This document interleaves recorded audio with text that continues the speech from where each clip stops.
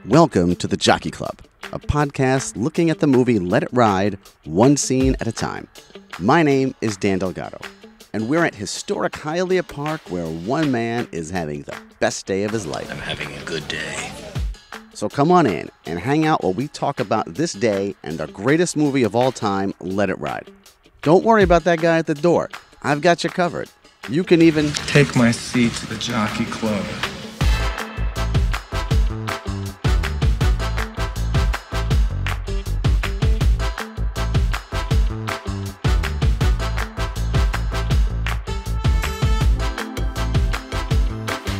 Welcome back to the Jockey Club. My name is Dan Delgado, and we are up to episode 28, which means that we are doing the 28th scene of Let It Ride. And really, it is the 28th scene according to me. This is the scene where Vicky finds Trotter out by the stables. And since we're doing a big Jennifer Tilly scene, I thought there'd be nobody better to discuss it with than Kassidy Watson Perry. Kassidy is not just a Jennifer Tilly fan. She's more like a Jennifer Tilly historian. She runs the social media accounts Fantastic Tilly on Instagram and Twitter, which are both dedicated to our Vicky, Jennifer Tilly, and her sister Meg. And since we're coming into the final stretch here on the podcast, I just want to remind you that leaving a rating and review is always appreciated. You can do so on Apple Podcasts, Spotify, or wherever you may be listening to this. And if you're playing along at home, this is going to be from minute 1:13:45 to 1:17:36. All right, now let's head on up to my usual table at the Jockey Club to discuss test screenings, Jennifer Tilly, and the 28th scene of Let It Ride. All right, so first question I tend to ask people if they haven't done this before is if they can remember the first time that they saw Let It Ride and what their initial reaction to it was, and has that changed over time? I know this question very well from the homework that I've done. So the first time that I watched Let It Ride was 5 years ago. It was 2017. So I had just started my Fantastic Tilly little media outlet. So I was kind of, I wanted to get as much information on Jennifer's filmography as I could. So I essentially stumbled across this film through IMDb. So I watched it, and, you go into it as like solely a fan of one person. And I just really, really thought it was one of those very tropey, like late 80s comedies. But there was something about it that was very, very neat, and like, it was just very unique. I don't know how to explain it. Like, I loved all of the cast members. So you had Terry Garr, who's very, very funny. You had Jennifer, who is very funny, as we all know. And then we had Richard Dreyfuss and David Johansen. So you had all of these heavy hitter comedy people that were in one specific medium. And it was just so awesome. So when I watched this movie, my very first time going through it, I was paying attention to Jennifer. But I've watched it maybe 2 or 3 times all the way through since then. So I am able to say that, I just wholeheartedly love everybody's performance in it. So it was neat, too, because I feel like I'm going to go off on like Jennifer tangents, but it was neat because Jennifer actually was on Broadway in 2001 for a revival of The Women. So Cynthia Nixon actually was in Let It Ride. Very, very small part. She was in the scene at the club, where they're all hanging out. So I was like, oh my gosh, because it was kind of weird how like later on it would come to fruition that they would work together again. So it was like all these little parallels and all these like stars that you really didn't think were going to make it as big as they did, because like once she did Sex and the City, that was it. So yeah, I thought it was a really, really great 80s comedy. And it's also cool too, because Jennifer now has like established herself as this mainstream gambler.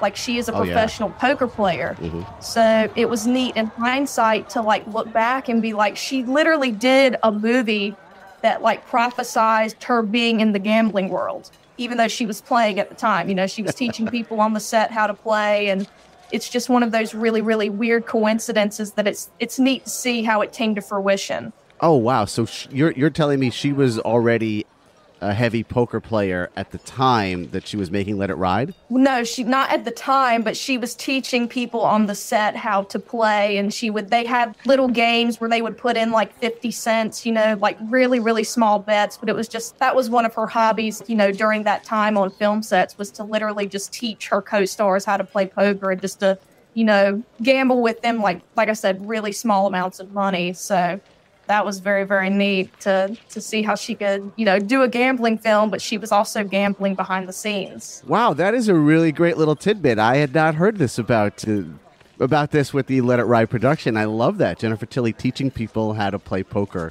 in the downtime. That's great. That's very cool. Okay, so if I were to ask you how this would rank, because I want this to be a very Jennifer Tilly kind of focused episode, because I've kind of focused in on certain people throughout certain episodes, and I haven't done one about Jennifer yet, and she absolutely needs to have a spotlight. She's got a lot of time in this scene that we're going to talk about here. So I'm just curious, as the Jennifer Tilly expert, how are we going to rank this in the Jennifer Tilly lexicon of movies? Is it lower third, middle third, upper third?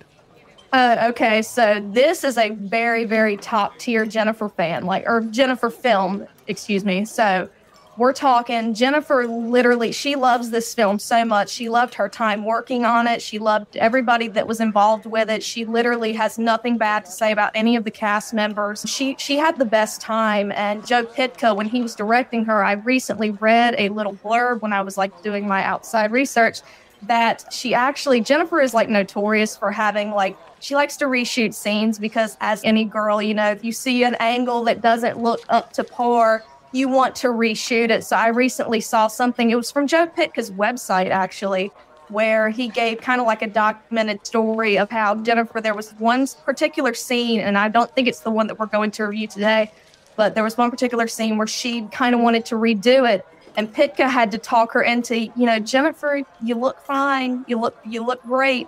But yeah, Jennifer, she loves this film to this day. She talks about it a lot whenever she does recaps of her career. This is definitely, if you want to consider yourself a hardcore Jennifer Tilly fan, this is definitely one of those films where it's in the top 5. So this is a must-see for any Jennifer Tilly fan. Wow. See, that I would not have guessed that it would have ranked that high, but I'm very happy that you said that, though. It doesn't go above the ranks of, Bound or Bullets Over Broadway, of course. Which I would consider most people know her from that. But this is one of those films in her mind, and if you're a true fan, you want to kind of see what she sees. So she loves this film so much, and it really does. It does show when she talks about it. All right. Thank you. That's perfect. All right, so let's talk about this scene a little bit. This starts out with Trotter is kind of wandering around the stables when Vicky approaches him. And so one thing that I was going to ask you, but then I sort of found an answer to it, is what do you think Vicky has been doing this time? Because we haven't seen her in a little bit. Trotter went home, tried to show his wife the money, ends up going back to the track. But Vicky's been at the Jockey Club this entire time. And so I was going to ask you, what do you suppose has been going on for her? But and you can still answer that, by the way, if you have an idea. But looking at the script, and there is actually a scene that's not in the movie where it's just her and Bernie at the Jockey Club for 30 seconds. But you have an idea. I'd love to hear it. So in my opinion, I haven't seen the script, and I would love if you would forward me a link to that. But yeah, I really think that she was just in my mind, as just a viewer. So I think that she was she was with Bernie, of course, money mooching off of Bernie, but she was just enjoying her time as a socialite, because I just love how in this movie, she's a small character. So you really don't see her until an hour through the movie. Mm-hmm. But whenever you see her, she steals the scene. So she's kind of comedic relief, but it's also, you think about it too, I really think that she was pining over Trotter. So I like to think of that, because I'm a hopeless romantic. So I'm I thought it was really sweet. But yeah, I was going to give another answer, but I feel that's going to come up in the next few seconds or so. So I got a story to tell you about the scene where she puts her hands over his eyes. So. Oh, okay. All right. So the scene goes like this. Bernie is looking at the racing form, and Vicky says, "Can I have $1?" And Bernie says, "No." And Vicky says, "You're mean when you lose, Bernie." And so he's been looking through his glasses out at the track, and he puts them down, and he looks at her, and he says, "You look like a real tramp." Well, he probably doesn't say it like that. And then she picks up the glasses he was using and starts looking down the rail, and then says, "I'm going to the ladies' room." And then she leaves. And that's it. Although I should say it is written in here that when she gets up to leave, all the waiters stare. I'm going to read it exactly. All the waiters stare very hard as Vicky minces her way out of the Jockey Club. So there you go. A little maybe 30-second bit that was taken out of the, that was maybe never filmed. So I'm assuming that you might know this, but this was actually one of those scenes where they played this for test audiences, and the test audiences really did not like the fact that it was implied, or originally implied, should I say, that Vicky was going to sleep with Trotter. So, she makes that comment, I figured that, I'd, come down here, So that whole quote, that whole quote, that was originally in the original, fit, or how test audiences received it. They wanted to leave it in that Vicky and Trotter slept together, but the test audiences did not react well to that. So they actually ended up taking it out subsequently and having Trotter say, "I'm in love with my wife." So it makes everything seem very holistic, which I find funny because I feel like now, in 2022, I don't think that people would be, so prudish about that. I think they'd be like, yeah, let's get all the sex we can get, because like the sex sells and stuff. But yeah, back in '89, test audiences apparently did not like the fact that Jennifer Tilly was going to sleep with Richard Dreyfuss's character. So they wanted to give him, because he was already he had an element in this movie where he was kind of unlikable to an extent. Oh, yeah. Mm-hmm. But, and I think that that's originally what made audiences react that way. But it would have been very interesting to see how they had, if they were able to get away with that. But I guess that line made him seem somewhat holistic. But well, in the script that I have, it does mention that he grabs her breasts in the crowd. So what would you have preferred, since we're having this conversation? I honestly, so Jennifer is like a notorious flirt. I feel like I keep mentioning her over and over again, but that's me. That's the goal. That's okay. That's the point. Mention her. Jennifer loves to flirt with her co-stars, and I say that in the most utmost respect because I love her so much, but she's a natural flirt. And she's worked with Dreyfuss. She worked with him again in 2000 in this little small independent movie called The Crew, where she played literally a stripper. So they kind of had scenes together. They didn't actually do anything, but she was in very risque clothing, more risque than in this movie. They had that little, there was a little bit of sexual banter there and undertones. But just for the sake of that, I would have liked to have seen, or have it implied that Vicky and Trotter do have some sort of fling. Because that's just me. I just think that for her, she would have loved that. And I think that audiences would have loved it too. If she could go on and tell the story like she does now, that, I slept with Richard Dreyfuss in a movie. That's totally her sense of humor. So in this scene, the next thing that happens is she ends up asking him, "What are you going to do?" And he doesn't know. He's just sort of been wandering around. He's been kind of contemplating what he's going to do, what's his next bet going to be. And then they have this little exchange where he tells her that she can do better than Bernie. And I love this line from her, because one thing I think about Vicky is that, as Terry Garr calls her earlier, she's sort of presented as an airhead, but yet at the same time, she says things that are fairly wise in a way, right? So when she says, a girl has to decide what's more important, money or love, no one's giving anything away. If you say that in a certain way, like when she says it, it's kind of funny and sweet. But if you think about what she's saying, there's a certain point that she's making there, right? Absolutely, absolutely. It's kind of philosophical too, and it kind of goes back to the plot of the movie where it kind of ties in with everything. So little lines like that really do add flavor to the overall the outcome of the film. So she then says, I just want to, as you pointed out earlier, I love how she says it. She says this is the sweetest propositioning anyone has done. I just wanted to ask you if you wanted to go to bed with me, because I think you're kind of funny. And I love this line too, because also, and she said this in interviews, so I'm going to paraphrase essentially, but she really did have like a Marilyn Monroe persona in this film. It's very, very obvious to me. I don't know if it would be obvious to the outside viewer, but early on in her career, we're talking like mid to late 80s. So right at the prime, when this movie was coming out, she really based her career off of this Marilyn Monroe persona. So she would up her voice a little bit and she would do the little hand gestures, and she still does that now, but she would really, really accentuate what she has going on.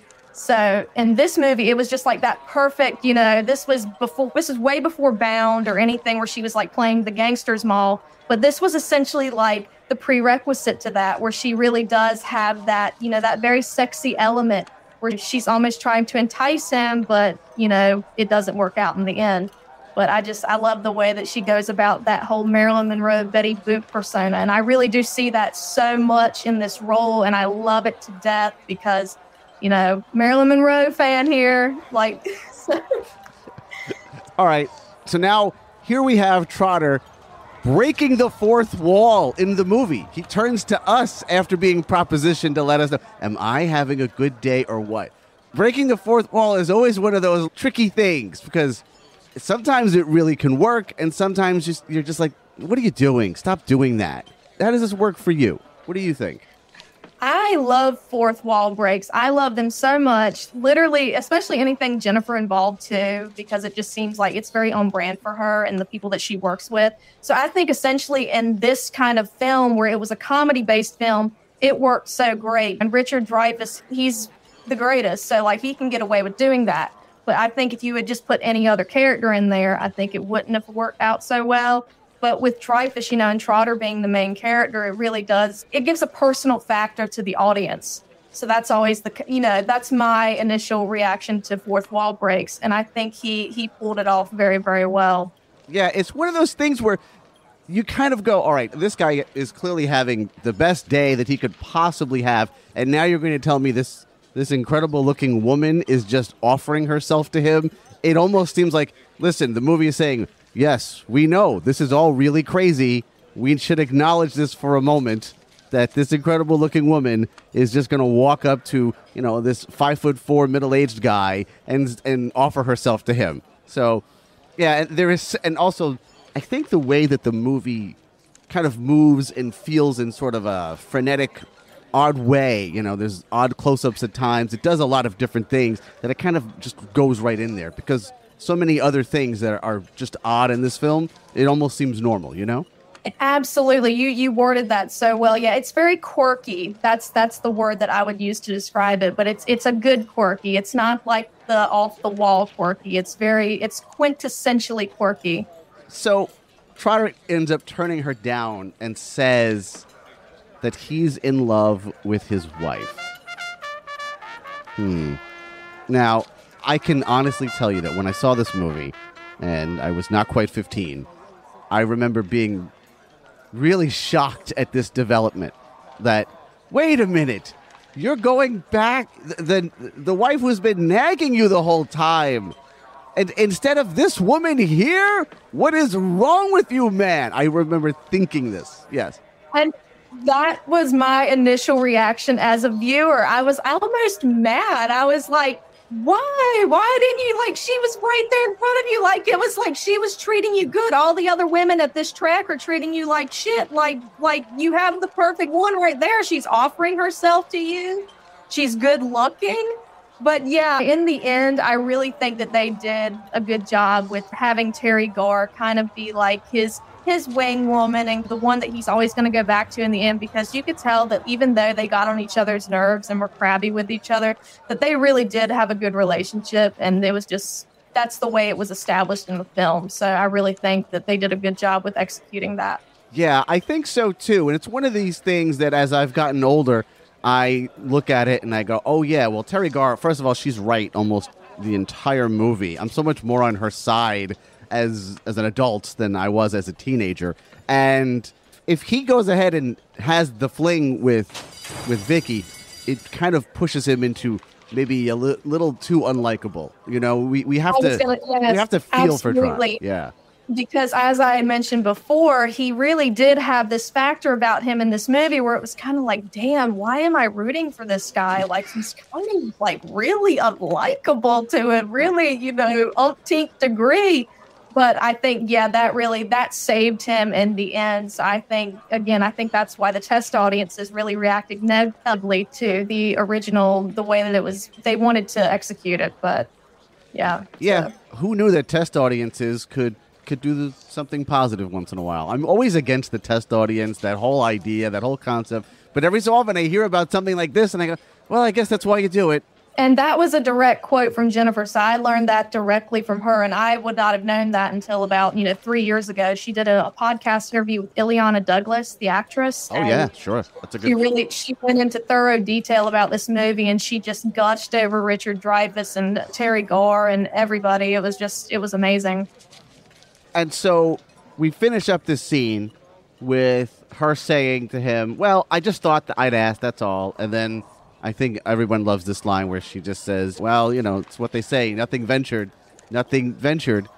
And which is such, like, I think what really makes that line great is her delivery on that line, right?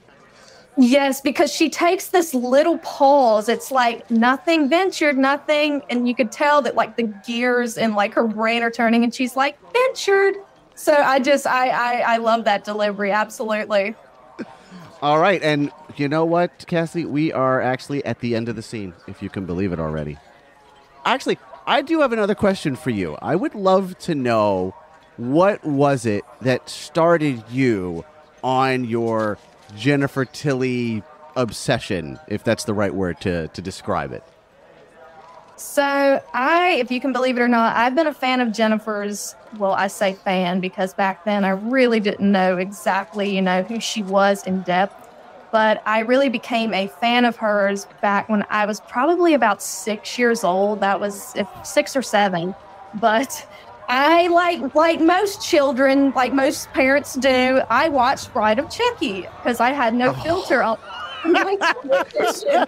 I had no filter. Yeah, so I watched Bride of Chucky. I remember I believe that was the first film that I saw with Jennifer in it because I had got Seed whenever that came out on DVD. I remember getting it. My parents bought it for me from Best Buy back in the day. But yeah, I remember seeing her in Bride of Chucky, and there was something, like, not just because of the content of the film, but there was something about her that was so unique, and I was never able to like pinpoint it. And as I've gotten older, I saw Bride of Chucky as I got older, which was in 2017.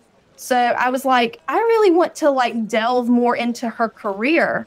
So I started watching literally everything. So I'm an IMDb junkie. So I started from the very, very bottom, and I scrolled and I made my way up, and I have now seen, and I am so happy that I can announce it, I have seen everything on her IMDb.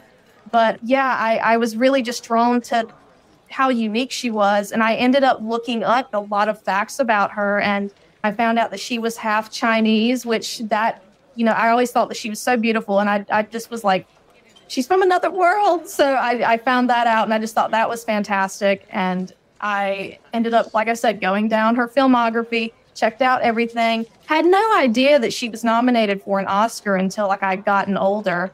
Oh, but yeah, I remember. It was then I had also, without even realizing it, I had also discovered Meg Tilly because I'm also a big Psycho fan. So I remember watching Psycho 2 in high school, and I had seen, her last name was Tilly, but it didn't resonate that they were, related at all. But I'm same with Meg. I love them to death. I talk to them occasionally through social media. I have their contact information. So they're very, very humble, and they're so sweet. And I really think that attributes to why I am such a huge fan of them both. because not only are they immensely talented and have this gift and, are so unique and just have this thing about them that just makes you want to keep watching them, but they are so, like I said, so genuinely humble. And I just love them to death. And I consider them like my West Coast aunties because they're all the way over there, but they still, they'll reach out to me once every so often. And they're incredible. And I really do. I feel like they're honorary family. Oh, wow. Kassidy, thank you so much.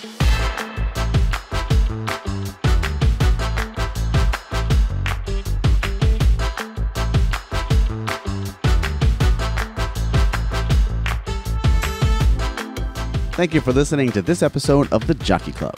This episode was hosted and produced by me, Dan Delgado. Thank you to my guest, Kassidy Watson Perry. You can find her on Instagram and Twitter talking all things Jennifer and Meg Tilly under the name Fantastic Tilly. Or you can just check the show description for a link. Our theme music is from Epidemic Sound. Our cover art is by Sean LeBrie. If you enjoyed this episode, and I really sincerely hope that you did, then you can help the show out by buying me a coffee. Yes, it's a real thing and not a hustle. There's a link in the show description on how to do it. And there's also a link in there where you can get yourself or someone you love some Jockey Club merch as well. Now, if you're saving up all your pennies to bet on the 4-horse, well, hey, your pal Dan understands. You can still support the show by leaving a free 5-star review on Apple Podcasts, Spotify, or wherever you may be listening to this. You can contact me through email, dan@moviemaker.com. I love getting emails from you listeners. And I'm also on Twitter way too much at _Dan_Delgado. Or even better, I'm on the Repod app, which is a great way to not only listen to podcasts, but to interact with hosts as well. You can find it in your app store. Come on by and say hello. This has been Dan Delgado for The Jockey Club. And remember, sometimes you could be walking around lucky and not even know it.